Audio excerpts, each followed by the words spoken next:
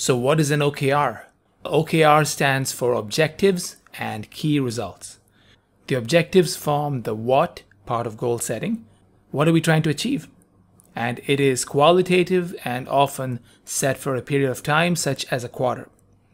And the key result is the how part of the goal. How will we know that we have achieved this? And key results should be quantitative. That is, it should be measurable. And that's because the key results should tell you if the objective has been met by the end of the set time period. And used together, objectives and key results are sort of like the yin and yang of goal setting. They work together to help focus an individual or a group around a bold goal. But before we get into the question of what and how, we first need to answer the question of why. Why are we doing this in the first place? What is the driving motivation behind it? And in a company, we can look at the vision to answer the question of why. It is the bottom line reason the company exists and is the driving force behind everything the company does. So at the simplest level, goal setting is just about answering those three questions: why, what, and how. But let's go a bit deeper. What does a good objective look like? A well-designed objective should be a single sentence that is qualitative, inspirational, time-bound, and actionable by the team independently. That way they have no excuses for not getting it done. For example, if we had an objective of launching an awesome MVP in the next quarter, at first glance this might look like a great objective for an engineering team. It's short, inspirational, and time-bound. But the words alone won't tell us if the objective is a good one. We also have to consider external dependencies. Let's say, for example, the engineering team is not complete and a critical dev role still has to be filled, or that MVP requirements are not ready.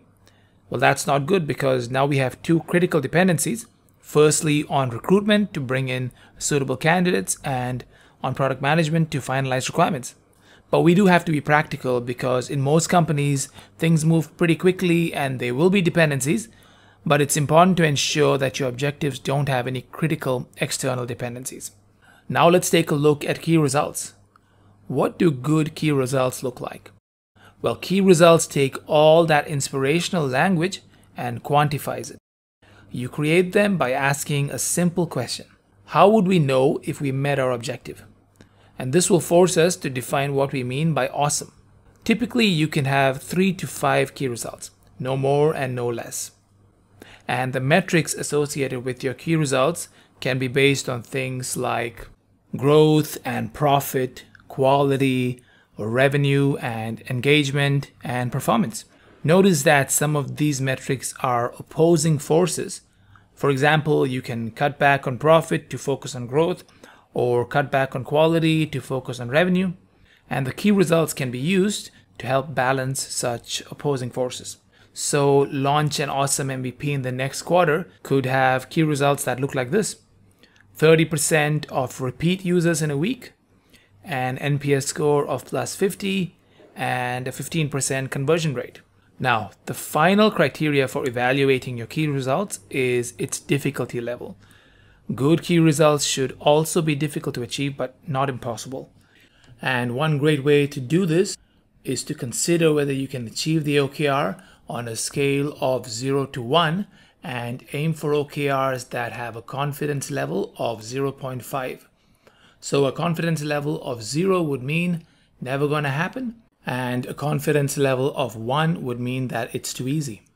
And so you're really looking for a sweet spot where you're pushing yourself and your team to do bigger things and where you have a 50-50 chance of failing. So the idea is to aim high, and if the key results make you feel uncomfortable, then you're probably setting them correctly. All right, the next lesson will be a practical lesson to get you warmed up, where we can create our first OKR. See you soon.